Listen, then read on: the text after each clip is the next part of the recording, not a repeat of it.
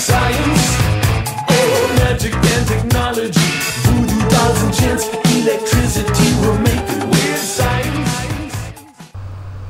This week was our last chance to pick David's brain in regards to our project. Also, it was our last real time to check in with our teammates and work together.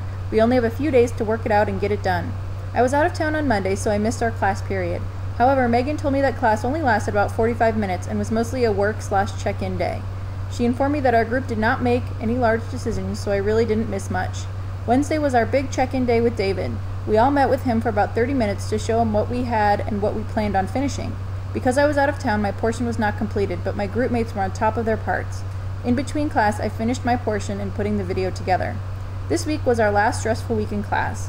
This was our time to finish our video and complete our research. And David seemed pretty happy with what we had completed as of Wednesday, so I think we are in a pretty good spot. My team really seems to have it together, and I am the only one lagging behind. Luckily, I can depend on myself, so I got the video done. Now we will present our videos in class and hope that we explained everything thoroughly. Our video is 20 minutes long, which is 5 minutes longer than required. Even with that, there was a ton of information, so it was difficult to summarize.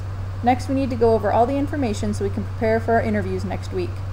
Stressful and relieving is the only way to describe this week. I was stressed all the way up until I finished the video, and now I am relieved. I can only hope that we did a thorough and complete job in describing MRI science. If we didn't, that will make it difficult to get through our interviews. I am keeping my fingers crossed. Things that make you go